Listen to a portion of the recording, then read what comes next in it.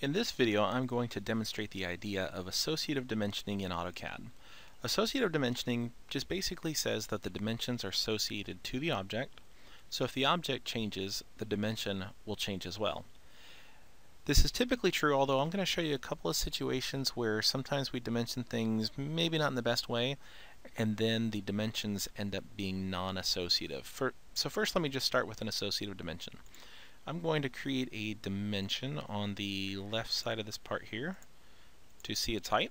As you can see, it's 3.5. I'm going to go back to model space where the drawing is of the part, and I'm going to stretch out using the stretch command. The bottom here will say 0.75.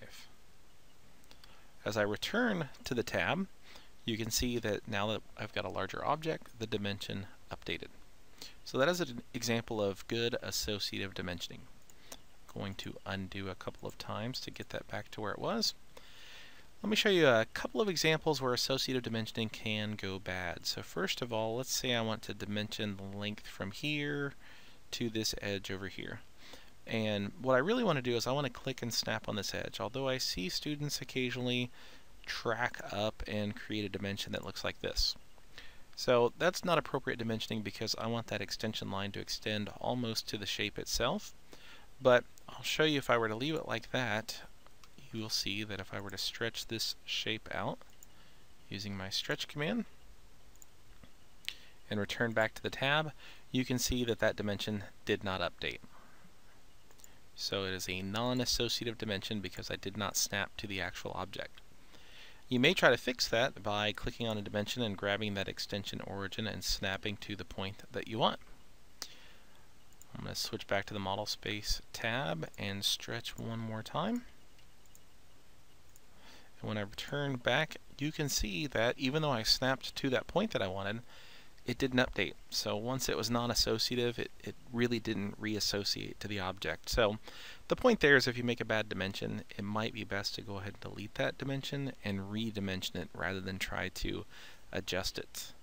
I want to give you one more example, as I undo a couple of times, of another dimension that's commonly placed incorrectly that can affect you. I'm going to begin with the diameter dimension for this circular shape. And in this particular dimension style, when the dimension is created, it also puts the little center point in there as well. So if I want to locate this hole, it's very easy to snap to this center line instead of physically snapping to the center of the circle. And in many cases, this will cause non-associative dimensions. So I'll go ahead and dimension the center of that circle. I'm going to come back here to model space and I'm just going to grab the center of that circle and move it a little bit. Let's return to the paper space tab, and as you can see, neither dimension updated. Occasionally one will update, not the other. It's kind of random, but the point here is you really want to make sure that you snap to the center of the circle, not to center lines. So if I dimension this one more time, and this time I'm going to hold my mouse over the circle, I can see the center highlighting, and I'll place my dimension. Now I'm actually associating this extension line to the center of the circle. So now if I were to grab this grip and move it again and return back, you can see the dimensions properly updated because they are associated to the object. So again, associative dimensioning is a great thing. Change your object and the dimensions update, but you just have to kind of make sure that you're dimensioning in the proper manner for those to work all right.